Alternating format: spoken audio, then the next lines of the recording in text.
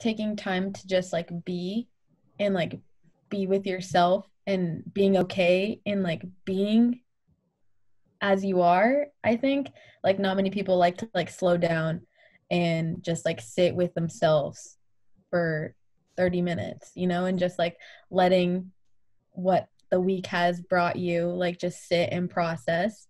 And I don't know, I just think finding time to just decompress and growing at the same time, because like you're listening to yourself and you're understanding your emotions and your feelings, which is something not a lot of people even want to address. But yeah, I feel like sitting with yourself and being okay with it are two things I feel like are what I've learned, and that's helpful. Amen.